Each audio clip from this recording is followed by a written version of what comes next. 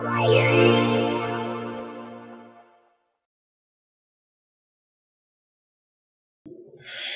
guys, Conrad here with iSkysoft, and today we're looking as ever at PDF editor for Macintosh. So what we're going to do first is open our file that we want to create a hyperlink in our PDF, and say we want this area iSkysoft PDF editor to Mac for Mac to open up in a window iSkysoft.com. First thing we can do is click Tools, Annotate, Link. This is going to change the cursor to a crosshair plus sign. We can select the area that we would like for it to link.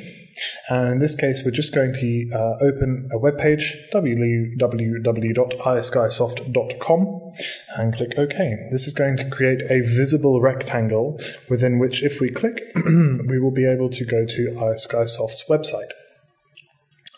The second way to create a link here is to click this button here, Add or Edit Link, and then draw a box.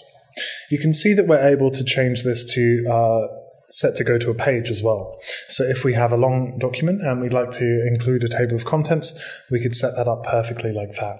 In this case, I'm going to create an invisible rectangle, which when completed, as you'll see shortly, allows us to create an invisible hyperlink, so that you can perhaps create an underline in your text editing and set the link like that. Otherwise, you have a grey rectangle, which is typical for a hyperlink in a PDF file. Sometimes it's nice to have an invisible one. Either way, we can click and it's going to open iSkysoft.com for us. I've been Conrad for iSkysoft. Now you know how to create links in PDF files, and I will speak to you next time. Thanks very much for watching.